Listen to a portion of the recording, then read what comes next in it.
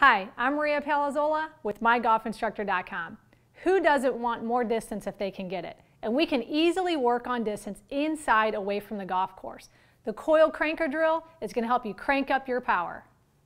For the Coil cranker drill, what I recommend is a large physio ball like this. Now, if you don't have one, a chair that you can lay down on its side, or even an ottoman, anything, a milk crate, anything like that will work for you. So what we're going to try to do is get something here between our legs and give it a good squeeze with your knees. What we want to do is feel that pressure with our knees. We're trying to develop the biggest difference we can between our hip turn and our shoulder turn. If we do that, we're wound up nice and tight like a rubber band, and we're going to spring through the shot with a lot of force. So at first you can start without a club. You can even just cross your arms across your chest and trying to maintain the squeeze on the ball. Just see how far back you can go with your shoulders. You can see I've got a large amount of turn. If you don't, what you want to do is just keep practicing that and push it till you feel that stretch.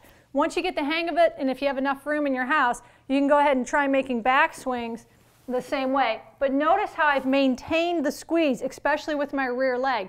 All too common, players will let this go and they'll sway, or they'll actually let themselves straighten it up and turn too much. So again, it's important to maintain that squeeze with your knees, that pressure in your thighs, and try to crank those shoulders back as far as you can get them until you feel a real big stretch.